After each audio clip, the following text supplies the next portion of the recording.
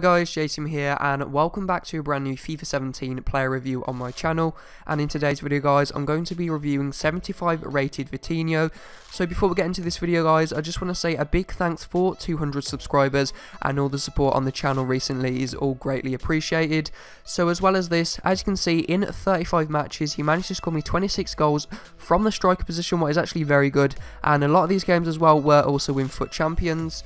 So the next thing I wanted to talk about was his pros, and his first pro is his dribbling. You know, just like most 5-star skillers at this FIFA, he is no exception. He has very high dribbling, what combined with 5-star skill moves is a very good thing to have. The next pro is his agility. He doesn't have the best pace on his face card stats. In game I think it's slightly better, but you know, his agility helps to make up for that. You know, he's very good at performing, you know, skill moves and, you know, very quick and short movements to get past and around defenders. And then his final pro I could find with the card was his positioning. He always seemed to be in the right position. I see it a lot from these clips, but in FUT Champions when I played with him, you know, from like rebound shots, he always seemed to be there, be able to, you know, be in the right position to tap them in. And then the only con I could actually find with this card was his stamina. Just like a lot of players this year, EA seemed to not give him very high stamina, and Vitinho there is just like quite a lot of players. Around the 60 to 70th minute, he seems to get very tired and his stamina is in the red bar. So either you can start him around the 20th minute, you know, sub him on, or around the 70th minute you can sub him off, because you don't think he can, you know, without getting injured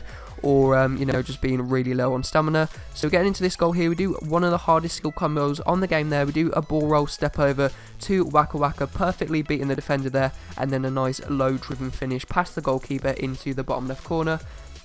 And then the next goal we get here, we do a nice skill move there, 2 off-ball dribbling straight into the running Waka Waka, 2 an Elasco chop, 2, I think I tried to do a ball roll step over to Waka Waka there, sort of failed, but it sort of worked out as well, you know, nice way to beat the last defender there. And again, just the low driven finish, that's one of the most effective ways to score this year. Just do the low driven finish past the goalkeeper, and they find it very hard to get, you know, get to the ball. The next goal here is a very nice skill goal, again, do a nice heel to heel there, do some scissors there, stop the ball, do a nice faker bonnet to the Samuelson skill move, to a hocus pocus. So anyway guys, this is going to be the video. Thanks for watching, hope you enjoyed it, and see you next time. Bye.